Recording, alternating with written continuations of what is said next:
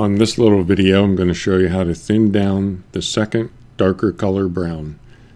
Typically, I want this to be thinner than the first coat of brown. So I'm just basically using the exact same technique, just want a little bit thinner, and you don't want to put hardly any on the door at all. This darker coat will make that panel darken up really fast, so you got to be careful with it. Just thin it down a little bit there, same technique. Want to wipe off any excess, don't want a lot of water on there. You can see there's not much on there.